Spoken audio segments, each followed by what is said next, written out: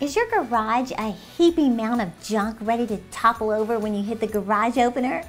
Are there clothes all over your bedroom floor and suitcases waiting to be unpacked from the trip 3 weeks ago? Has your kitchen counter become the designated spot for purses, keys, homework, newspapers, backpacks, and bills? I'm Terri Savelle Foy, your cheerleader of dreams. Let's talk about 8 everyday habits to keep your house clean and clutter-free. And I want to ask you a favor real quick before we get started. Would you help me out a little this week by letting me know if you're enjoying these weekly videos by subscribing? I love knowing that these are truly helpful and encouraging for you. And when you subscribe, that's sort of my thumbs up to keep going. So if you don't mind, push that little red arrow below right now. And I want to say thank you so much for connecting with me. It means the world to me. And I want to mention real quick, this is the last week I'm offering my free book, Declutter Your Way to Success, for my subscribers. I'll show you how to get started organizing and decluttering, how all of this is just preparation for where God wants to take you. Getting your home in order, it's more important than you may even realize. You know, it was my first directive on my path to success, clean my house. Can you believe that? Well, right after I did, 9 months later, I was promoted as the CEO of an international organization. So I'll even show you how to cash in on your clutter. You know, you could have thousands of dollars just laying around from stuff that you don't even want.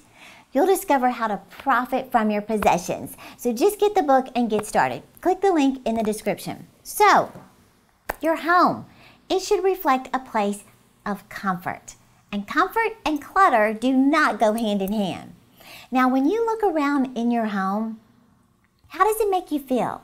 Do you feel embarrassed, overwhelmed, ashamed, stressed? You know, a recent survey discovered that 1/3 of respondents said they avoid spending time at home so they don't have to deal with their mess. Well, a mess has been defined as any disagreement between the way you desire things to be and the way they actually are. So keep in mind, everyone's idea of a clean, clutter-free, and organized home will be different. And don't feel guilty about what you decide is, the best for you. The goal in this video is to create order, peace, and new behavior patterns that lead you to a more productive and rewarding life. Now, why is it so important that we declutter our lives and get organized? Well, there's a wealth of reasons, including the connection between organization and success. So to put it bluntly, clutter blocks success. Now, I'm all about cheering you on to live your dreams and giving you the keys to do it. Well, believe it or not, getting organized is part of your preparation for success. I was reading an article where a lady was pouring her heart out to a professional organizer. She said this phrase. She said, I feel like I could, if I could just get rid of all the clutter, I could go on and do great things. Without hesitation, the organizer said, maybe that's why you keep the clutter. The lady was shocked, and a little defensive. Surely she wasn't insinuating that her disorganization and clutter was some sort of, internal excuse for underachieving in life. Or maybe it was. Now, I'm not saying that about you, but I am saying, once your home feels in order, then you do feel a sense of motivation to go after your bigger goals. See, when you don't have that nagging feeling of needing to get that room cleaned up, you feel free to go invest your time in your future.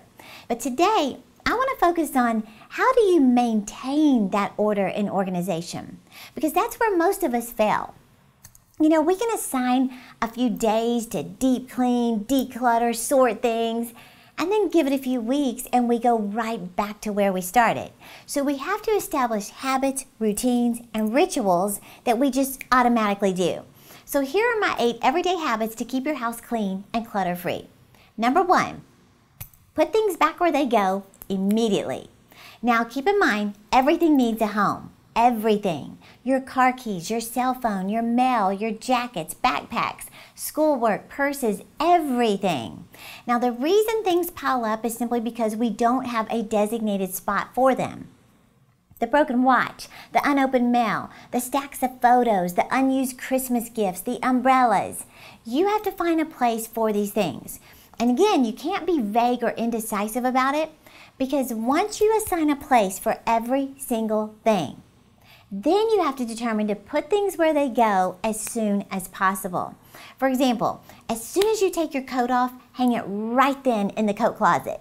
As soon as you walk in the door, hang your keys on the designated key hook. As soon as you get the mail, put it in the box or the bin labeled for mail. Don't throw socks on the floor or leave jeans on a chair or toss your shirt across the bed. No, always put them where they belong immediately. And when you do this over and over again, you'll get it ingrained in you, and you'll start to feel weird when things aren't where they belong. This helps you maintain a standard of excellence in yourself and in your home. Number 2, make your bed every day. I know everyone says this, but bear with me. Just this simple act right here can affect your whole mood for the day. It starts your day feeling productive before you even leave the house. You know, Admiral Bill McRaven, a 36-year Navy SEAL, he said this. He said, if you want to change the world, start off by making your bed. Now here's why, he said. If you make your bed every morning, you will have accomplished the first task of the day. And it'll give you a small sense of pride. And it will encourage you to do another task and another and another. So you can see from this, it's not just about housekeeping. It's about your personal standard, your level of respect for yourself and your family. It shows up in your surroundings. In fact, your whole house will feel cleaner and put together just by making your bed. So start a new habit of never leaving your house without the bed made. Number 3, load the dishwasher every night after dinner. Think of cleaning up the dishes as just part of the meal process. It's not done until it's clean and put away. And do it as soon as you finish dinner.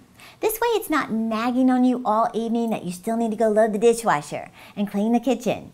No, getting this done makes the whole kitchen feel clean and orderly, and you will love waking up to a clean kitchen. Number 4, clear all countertops. You know, having a clear counter just makes everything look clean and organized. Again, the way you keep the countertops cleaned is by designating a place for everything. Let's go back to the keys, the mail, magazines, purses. You know, some items just don't need to be on the counters. So look at your kitchen counters, your bathroom counters, desk, nightstands. You know, what could be removed? Do you really use that panini maker enough to leave it out every single day, taking up space? If you only use it once a week, then hide it. Put it in a cabinet or in the pantry. Do you really need that blender out all day, every day? If it's only used on Saturday night when the family makes milkshakes, then hide it. See, too much stuff on the counters makes the whole area just look cluttered. So could you put away laptops or binders instead of leaving it out on the desk? Clean off bathroom countertops. Use bins, baskets, or utensil trays to organize your toiletries. In fact, watch this video where I shared 25 ways to organize your home by purchasing creative organizers from the Dollar Tree. You're going to love how streamlined everything looks with those tips. Now, while we're discussing having a clear bathroom counter, I'd also like to add, why not clean your sink every morning? It just makes you feel organized and clean. And the best way to make this a habit is to get a small bucket, get your cleaning supplies and a brush, and keep it right under your sink. When you have to walk all the way to the laundry room or the kitchen to get the supplies, you'll put it off. So do it right after you finish getting ready. Number 5, designate a spot and a day for laundry. Now obviously you need laundry baskets for dirty clothes to be tossed. And here's the key. It needs to be communicated with each family member that's where it goes, right?